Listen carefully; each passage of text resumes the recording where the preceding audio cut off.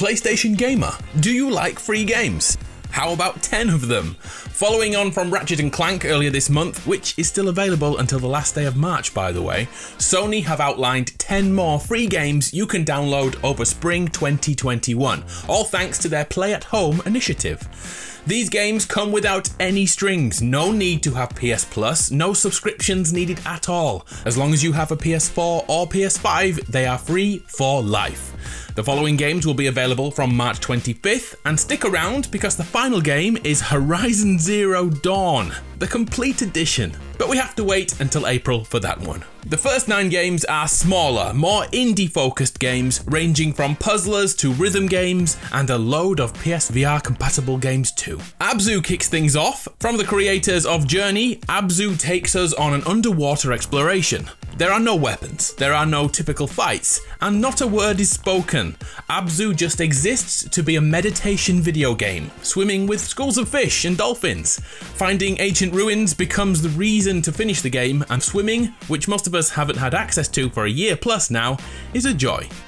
Next we have Enter the Gungeon, a roguelike dungeon crawler which is totally focused on shooting enemies with a multitude of weapons. The enemies are plentiful and dodging bullets becomes a key ability. We even have a dodge roll for impossible situations. The weapons can range from typical rifles and snipers to out of this world weapons like a ninja sword that can slow down time and a spinning flamethrower. The Gungeon has a random generation element, making each playthrough different. And there's also a multiplayer option for the die-hard shooter fans. Game 3 is Rez Infinite. In a cyberspace zone attacked by digital bugs, we guide our character through the chaos to find, awaken and defeat a final boss, corrupting the world. Rez is an on-rail shooter completely dedicated to the music you create with every shot you take. Rez Infinite can be played on PS4 and PSVR, and I have to say, VR makes this game feel the greatest. Just remember the tunes you create will be stuck in your head for days afterwards. Next, back to the underwater we go with Subnautica. I haven't played this one. The blurb says we crash land on an alien ocean planet, forcing us to explore under the waves. From there, it's a case of survival, managing health, hunger, thirst and oxygen levels. Other modes remove some of the survival elements, and the hardcore mode introduces permadeath. Yep, only one life. Truly terrifying. Figuring out which creature is friend or foe looks very interesting to me, so I'm gonna try it. Game 5 is The Witness. If you're a puzzle game fan and you haven't played The Witness, you are missing out. After awaking on the beach of a new island, you'll discover everything here is a puzzle, brain teasers, or something to perplex you. Surprisingly, there's an interesting story which evolves in ways I didn't expect. With this one, I say don't be fooled by the basic art style. The Witness received a boatload of 9s and perfect 10 out of 10 scores. Now let's move on to PSVR games. If you have a PS5, you'll know how absolutely perfect Astro's Playroom is. Well, that isn't the first game in the series.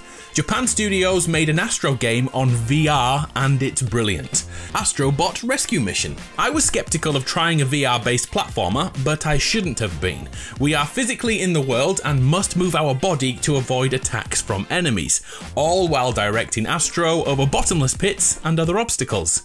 Seeing things in 3D and moving your head to judge gaps is difficult to explain. So I'll say this, if you have PSVR and haven't played Astro Bot Rescue Mission, you really should. And hey, it's free. Game 7 is Moss, and just like Astro, this is another VR platform puzzler you shouldn't miss. This time we are in charge of guiding a rodent through the world in about a 3 to 4 hour journey. Quill will use sign language to talk to you as we free this tiny kingdom from a fire-breathing snake and rescue his uncle, all in a day's work. Next up is Thumper, a horror game in the form of a rhythm game. Mechanically, Thumper is a basic VR game all about timing button presses on a roller coaster on the way to hell. To be clear, Thumper can be played outside of VR, but like Rez earlier, VR brings this genre into a perfect space. Matching the music perfectly makes the game captivating, but I do have to admit, the horror-themed score left me in an aggressive mood after playing, especially when I failed a boss fight. Game 9 is Paper Beast, the final PSVR game on the list, which takes us to a world of sentient beings made of origami. Without a doubt, this is an art piece rather than a game, and lacks direction often. I'll admit it, it's confusing. The puzzles here are usually easy to solve, although sometimes they are so easy you'll be unable to figure them out. The game evolves and allows us to change the terrain and take control of the Paper Beast world. So those are the 9 games which are available from March 25th to April 23rd. But wait, there's one more, and it's huge. On April 19th, we can download and keep forever, totally free, Horizon Zero Dawn. And it's the complete edition too, all of Aloy's travels in one game download. Aloy is a hunter in a world of technology, fending off robot dinosaurs. Without a doubt, this is a PlayStation masterclass. Live through Aloy's childhood and upbringing, and become the leader you were always meant to be, unlocking the history of the world and what the heck happened to civilization. Please don't miss out on Horizon Zero Dawn. I'll be sure to remind you in 1 month from today, when Horizon Zero Dawn drops totally free on April 19th. So there we have it, there's all 10 games. What do you think? Actually, there's 11 if you remembered to add Ratchet and Clank to your library this month too. Not bad, eh? I'm Adam from PlayStation Grenade. It's been a pleasure. I'll see you next time.